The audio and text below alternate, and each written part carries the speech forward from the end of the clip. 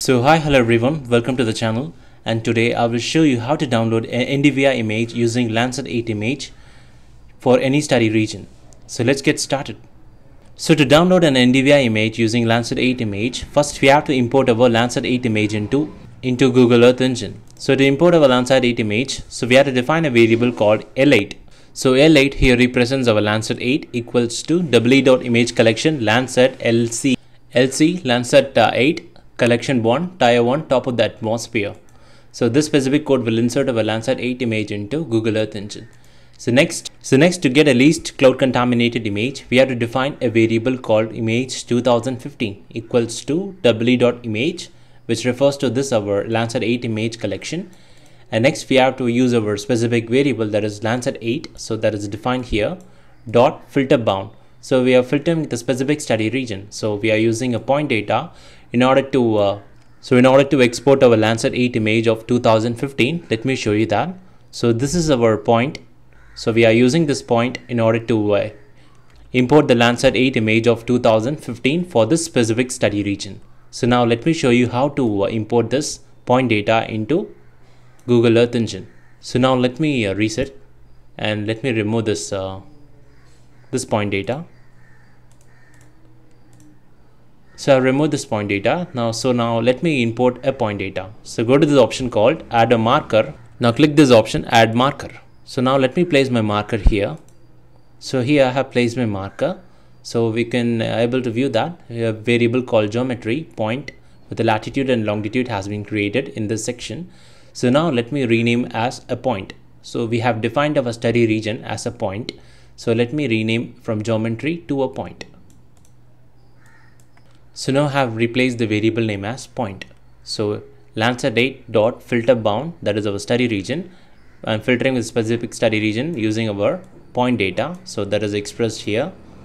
So we are using that variable as point. So next we have to filter with a specific timeline. So for that we define dot filter date 2015 January 1 to 2015 December 31st. So next sort by cloud cover. So we are sorting with the least cloud contaminated image from 2015 image, and dot first function here refers to the image with the least cloud contaminated image will be in the first order. So for that we are using this function called dot first function. So next we have to compute our normalized difference vegetation index to calculate our NDVI from Landsat 8 image. So now let me show you the formula for normalized difference vegetation index. So here this is our Landsat 8 formula for NDVI formula. So that is band 5 minus band 4 divided by band 5 plus band 4. So we have to use this particular formula NDVI equals to band 5 minus band 4 divided by band 5 plus band 4. So it will give us an NDVI image. So now let me get back to Google Earth Engine. So to compute our normalized difference vegetation index, I defined a variable called NIR. So NIR here refers to band 5 and red band here refers to band 4. So we are using band 5 and band 4. So for that we defined a variable called NIR equals to image.2015.select band 5. So we are selecting band 5 from the image of, that is our Landsat 8 image. So I defined this variable here. So we are selecting band 5, and similarly I defined a variable called red equals to image2015.select band 4. So we are selecting band 4, that is our red band in Landsat 8 image. So next we have to perform our NDVI. So to perform our NDVI, we defined a formula for our NDVI, which I previously have shown you. Let me show you once more. Band 5 minus band 4, band 5 divided by band 5 plus band 4. So I have defined in such a way that NIR subtract red divided by NIR add red. And next I have a dot rename NDVI. So I have renamed the specific variable name called NDVI 2015 to NDVI. So for that we're using the specific function called dot rename NDVI. So next we have to display our result, that is we have to display our NDVI result from using our Landsat 8 image. So for that I defined map.center-object image 2015 with a zoom level of 9. So image 2015 refers to this specific variable, that is our Landsat 8 image. So next we have to define a visualization parameter for our NDVI image in order to visualize the different color composite of that specific NDVI image. So for that we have to define a visualization parameter. So for that we defined a variable called NDVI params. So we have defined a variable called NDVI param, that is refers to a visualization parameter, equals to with the minimum value of -1 and to a maximum value of 1. So here the negative value will indicate, so generally the NDVI value starts varying from -1 to +1. So -1 generally indicates the water bodies and +1 indicates the buildup areas. In between values which represents our vegetation value, that is normalized difference vegetation index, the vegetation values. So color palette we are using is, we are using three different color palettes. So we are using three different color palettes, that is red here represents low NDVI value, and the green represents very high NDVI value, and yellow represents the moderate NDVI value. So next, to add this layer into Earth Engine, we have to define a map.add layer NDVI 2015 that refers to our Landsat, that is NDVI image. So this specific variable, after we have performed our NDVI formula, so we are referring to that specific variable. And next we are using this NDVI param that refers to our visualization parameter, so refers to this variable, where we given a palette's color scheme from red to green with the minimum and maximum values, and output the layer name as NDVI image of 2015. So next we have to add this our original image, that is our original image, that is our Landsat 8 image.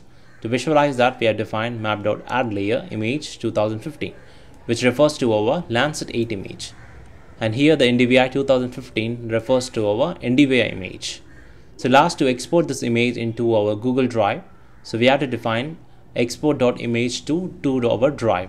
So image refers to NDVI 2015, so it refers to this variable. We are exporting only the specific variable of NDVI 2015 .int16 function. So the description will be NDVI image 2015, and the spatial resolution is around 30. So Landsat 8 image has a spatial resolution of around 30 meters.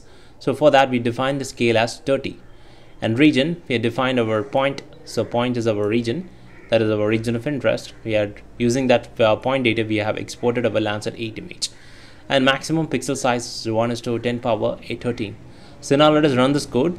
So go to the option called run script and click run script. So now let us visualize our Landsat 8 image and also our NDVI image. So we have two different layers, one layer representing a world, that is our Landsat 8 image, and second layer here represents our NDVI image. So to visualize in true color composite, go for Landsat 8 image, go click this option, setting option. Now let me choose the band options 2 and 3 and 4. And select the custom as stretch 2 sigma and apply it. So now let us visualize the color composite here. So here I have changed the bands, band 4, 3 and 2, and let me close this. So this is a true color composite of the study region of Landsat 8 image. So now we have two different layers, one layer is Landsat 8 image and second is NDVI image. Let me close this. So this is our NDVI image. So we can visualize that here the color, this specific color, that is orange and red, represents our water bodies, and similarly here the very green, dense green represents our high vegetation values. So now let me turn to satellite mode. Let us visualize this image. So you can clearly able to view in this part of this has a very high vegetation. Now let me turn this layer off. So you can visualize here we have a very high vegetation has been observed in the study region. So let me turn this NDVI image on. So you can visualize that very dense vegetation is observed in this part of the region. It is of agricultural activities has been indicated. So here we have water bodies. So that is represented in the red color, red and orange color.